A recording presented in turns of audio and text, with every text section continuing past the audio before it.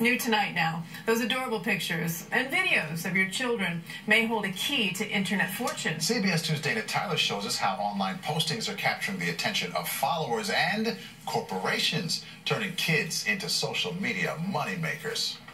Scale from 1 to 10? This is 9-year-old Jalen Fletcher on having his picture taken. Perfect. 1 million. 4-year-old sister Jade concurs. I love to model a lot and get free clothes. And there are a lot of free clothes. It's helping brand my children.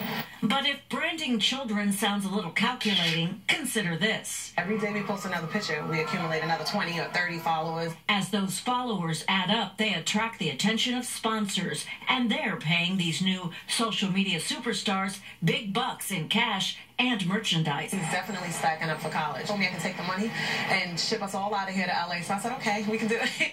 Photographer Daisy Beatty says she's seeing more and more parents positioning their kids to capture corporate attention.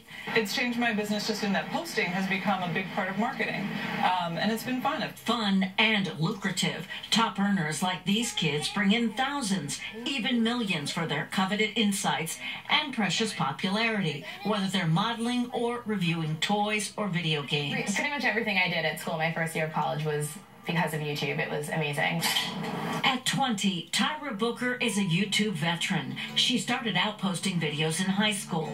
Now, shoe designers, cosmetic and other companies are sending her merchandise and gift cards so she'll post about their brands. The real money I found comes from is sponsorship. She estimates she's already made over 6 figures.